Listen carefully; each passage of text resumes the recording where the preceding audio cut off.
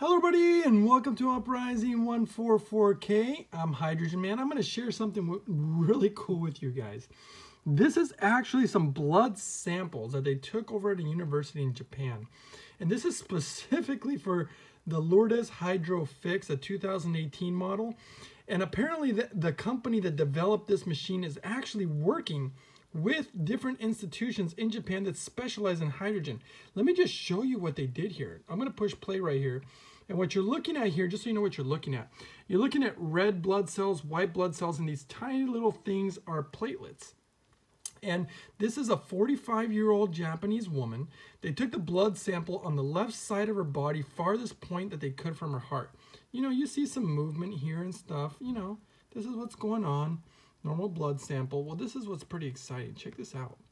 So then they gave her some spring water, some really good, nice, clean spring water. And then they repeated the test. Look at that. Look at the blood platelets moving. To me, it just shows me how important hydration is. And as maybe a lot of people don't know, is that Americans are chronically dehydrated. So this is just spring water. Look at that.